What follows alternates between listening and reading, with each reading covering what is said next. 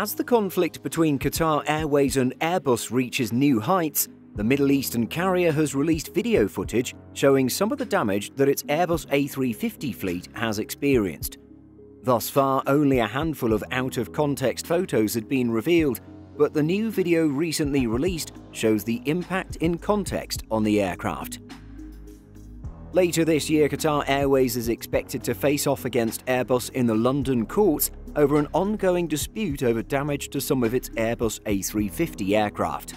Last week, as the conflict intensified, Airbus revealed that it had taken the drastic action of cancelling a larger order placed by Qatar Airways for narrow-body jets.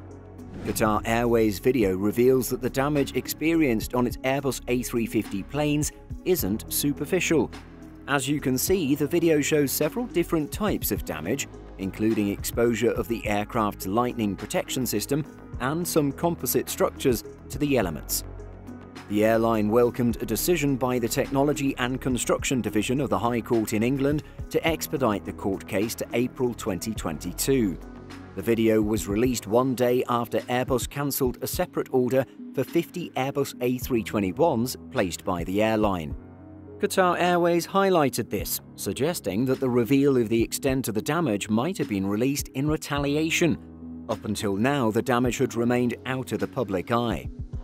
Commenting on the release, the airline said, "We confirm that we are adhering to all our obligations under all applicable contracts. It is therefore a matter of considerable regret and frustration that Airbus has taken the apparent decision to expand and escalate this dispute." 21 of Qatar Airways' Airbus A350 jets have now been grounded due to such issues detected on the aircraft. Earlier this month, it was revealed that the airline was seeking $600 million in damages from Airbus through the proceedings. In addition, the airline wants an extra $4 million for each day a plane remains grounded. This would add up to the 2018 list price of an A350-900 every 80 days. In late November, it was revealed that other aircraft operators had also been experiencing issues with paint on the Airbus A350 fleet, though none had taken steps as drastic as Qatar Airways. Lufthansa noticeably sent its 3 oldest A350s for repainting under warranty. The problem was first detected when a Qatar Airways A350 was due to be repainted around a year ago. What do you make of the damage shown on the Qatar Airways Airbus A350s? If you were in support of Airbus previously, does seeing the severity of the damage change your mind at all? Let us know your thoughts in the comments. In addition to our daily YouTube videos, Simple Flying publishes over 150 articles and a podcast every week.